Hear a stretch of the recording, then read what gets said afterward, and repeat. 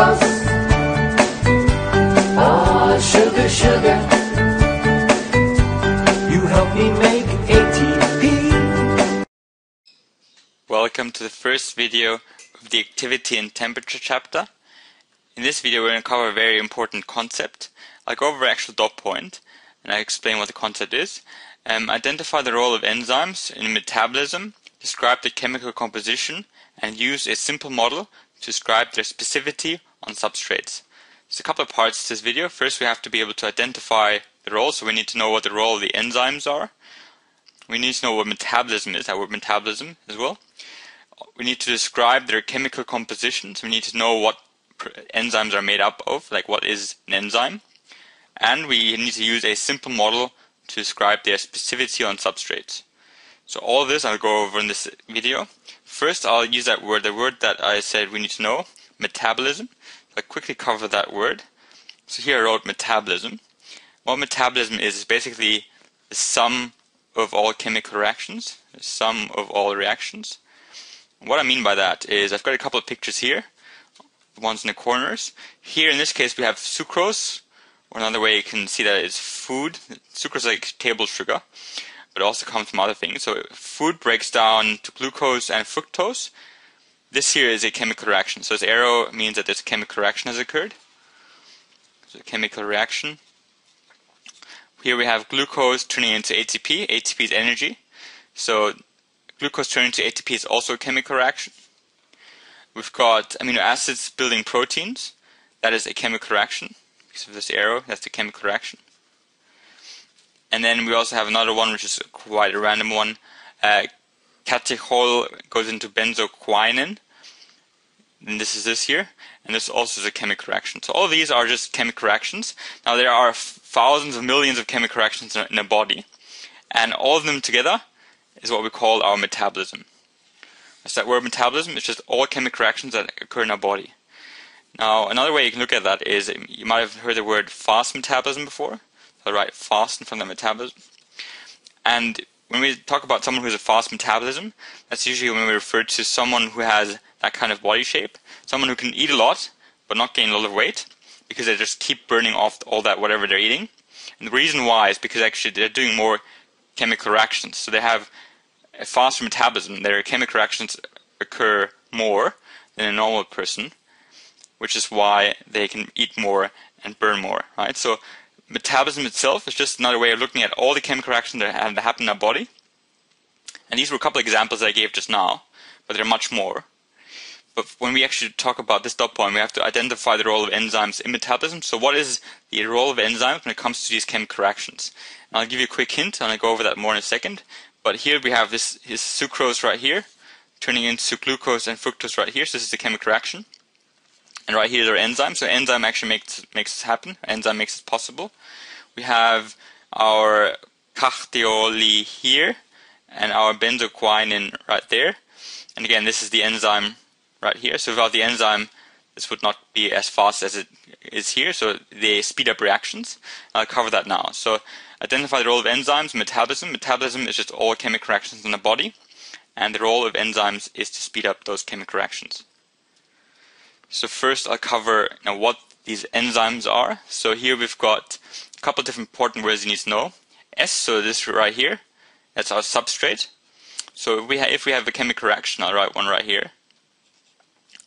Substrate. I shall write over there.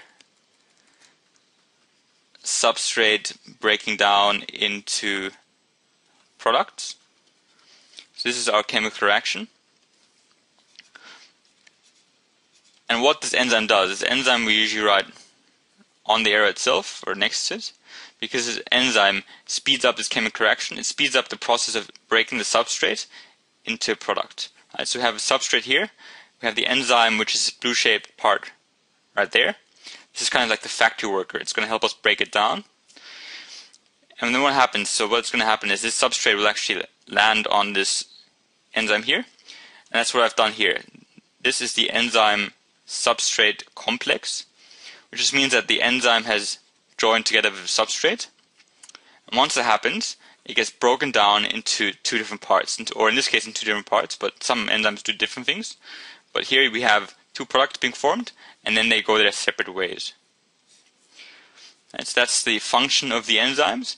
These enzymes speed up chemical reaction. So I'm going to write they speed up chemical reactions right here. That is a main role in metabolism. And this is a really good word to remember as well. They are biological catalysts, which just means the same things. Catalyst is anything that speeds up chemical reactions, and biological means that they're actually biologically made. So they're made by living things. In our case, our body itself makes these. And this is just a quick way of looking at the same concept. So here we have a substrate. Now, if there's no enzyme present at all, they might actually break down into products, but it's going to take a long time. So this might take days or years if it were to break down into products. Whereas if we have an enzyme present, so now we have an enzyme, and the substrate comes in, and as soon as it comes in, its enzyme breaks it down, and you have a product formed. So with the enzyme, it just makes it so much faster. Now when it comes to, for example, making ATP, energy, we want to make sure it's actually quite fast, because we want to make sure we can make energy constantly. If it's too slow, that might mean our body might not get enough energy, and we die. Right? So the role of enzymes is to speed up chemical reactions. Without enzymes, our chemical reactions would not occur at a fast enough rate. Now the second part was describe their chemical composition, so what are they made of, what kind of stuff. And what they're actually made of is amino acids. So these balls here are meant to be amino acids. I'll show you a quick animation again in a second. What you'll see is you see all these different balls, they're all amino acids. They'll come together and they'll form a long chain. Eventually, it's going to be called not amino acid, it's a polypeptide chain. So all these together are a polypeptide chain. Polypeptide, and you should remember all of these words. Polypeptide chains. And eventually, they become a protein. So from your single amino acids into a polypeptide chain, from that into a protein. And an enzyme is a protein. So proteins are different things. They can be, your muscles are proteins as well. But enzymes are protein as well. So I'll show that quick animation. So here you can see all these amino acids coming together, forming a long chain. And once they form this long chain, it can turn into different things. It's a protein now, but our enzymes are proteins, so it's going to turn into an enzyme. So now we have our enzyme here. So that's the chemical composition. So enzymes are made up of amino acids, which form polypeptide chains, which then form proteins. So enzymes are all proteins. Also, we need to be able to do the next. Before I go into the next part. This here is our enzyme, the one we've drawn a couple times now. So this yellow thing here.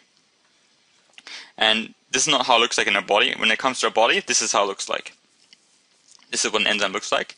You can see all these small dots, these tiny dots, all over the place. These are the amino acids. So each of these balls that I drew earlier is one of those little dots. So you actually might have, you don't have like 5 or 10. You can have tens of thousands or even more of these dots making one enzyme. So I hope that was useful. Now when it comes to the next part, we need to use a simple model to describe the specificity. So there's two models which we often use to describe how enzymes work. So these models are just there to help us be able to visualize what happens. One is called the lock and key model. And the other one is called the induced fit model. And when it comes to, so I'll put numbers, 1 and number 2. So when it comes to lock and key model, what you can imagine is a substrate is like the key, and it fits into the enzyme perfectly, right? So for the lock and key, it's the perfect fit. Whereas for induced fit, so after it's actually gone together, obviously you're going to have this breaking down, and you're going to have two products forming, and everything's good, right? That's lock and key. And if induced fit, what you're actually going to have is you're going to have this substrate come in, but you can see that fit isn't perfect, not like it is with lock and key. It's almost perfect, but not quite. So what the enzyme actually does, it will change the shape to fit perfectly, so get that missing part and fit perfectly. And then what it'll do is it'll actually snap it into two.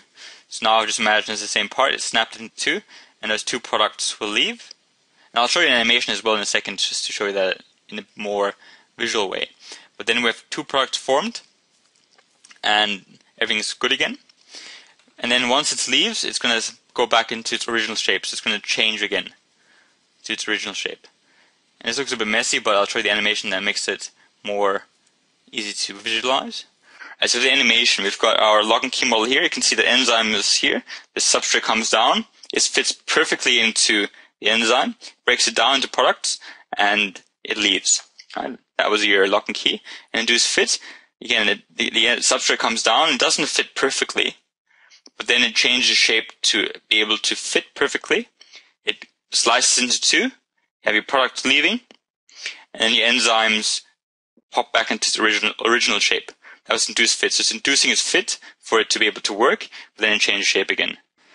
So these two models are both used to describe how enzymes work, but induced fit, this one is the more realistic. So this is a bit more, so induced fit that's probably how our enzymes actually work in our body, whereas with lock and key, it's easier to kind of understand because you've got your lock and your key, whereas induced fit is a bit more foreign, that concept, I guess. And also very important is that for every reaction,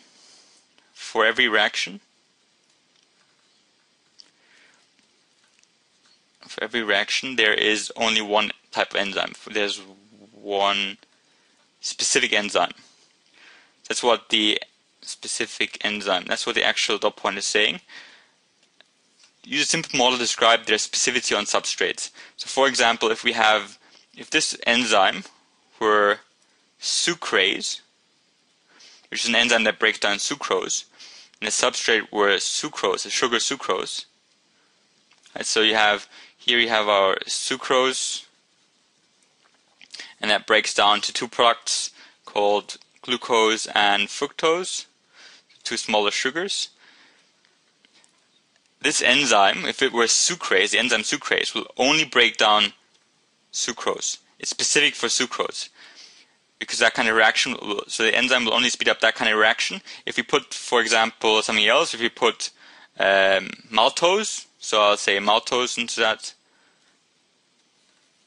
maltose instead of sucrose, the enzyme sucrase will not work on maltose. You need to have a different enzyme for that to happen. Right? So let's describe the model to describe specificity of the enzymes. So we've got lock and key and induced fit. And enzymes are specific, which means that they only work on one type of reaction. Every reaction in our body has a different type of enzyme. So I'll quickly go over all this again. Identify the role of enzymes in metabolism. That was to speed up chemical reactions. The role of enzymes is they are biological catalysts. Describe the chemical composition. They are made of proteins, and proteins are made up of amino acids, which form long polypeptide chains. And use a simple model to describe their specificity on substrates. We have the induced fit and lock and key model, and they're specific, so they only work on every type of enzyme only works on one type of substrate. So I hope that was useful. Thank you for watching.